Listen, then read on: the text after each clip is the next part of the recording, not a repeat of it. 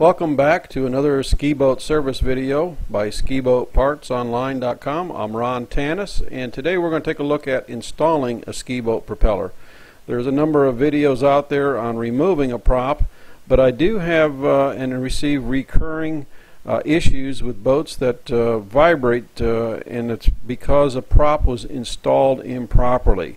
So we're going to show you the key area that people tend to miss when they're installing the ski boat prop.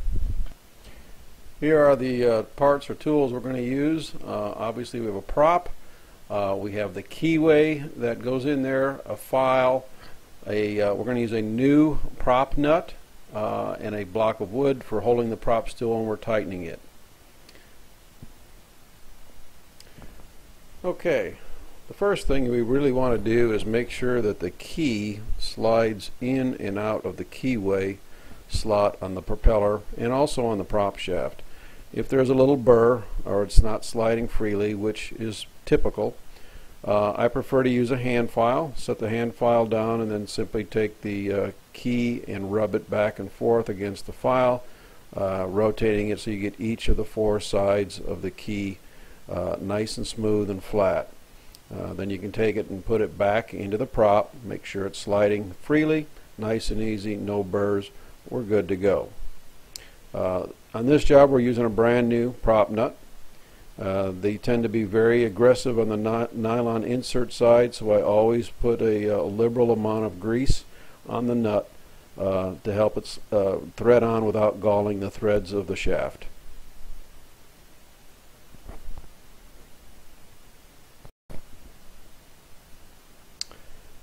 Okay, you're going to want to position the shaft so that the key slot is near up position so it doesn't fall out. I've got it on a bit of an angle so the camera can view it, but here is where people tend to make a mistake.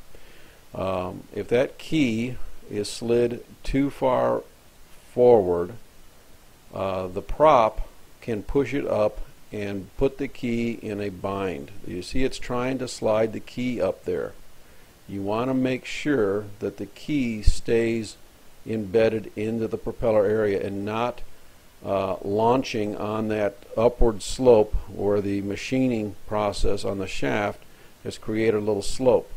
If you do that, it'll cause the prop to cock on there, and it'll tighten down, it'll look right, it'll feel right, but it's on there cockeyed. It's not on there straight.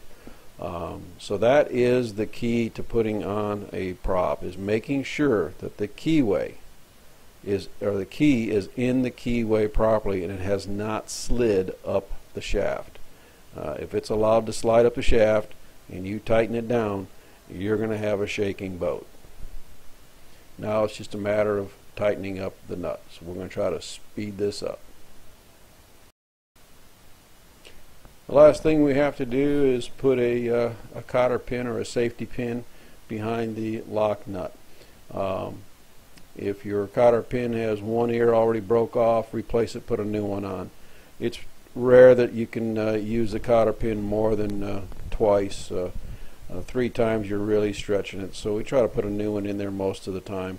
Bend these tabs over all the way so you don't collect weeds when you're going down the lake. You'll see how I do that. It's not a very difficult thing to do. And that will complete the propeller installation once we get this last tab folded over all the way. Hope this helped a little bit. Let's keep these ski boats, classic ski boats, running and on the water for a good many years to go. Hope this helped. Thank you and God bless.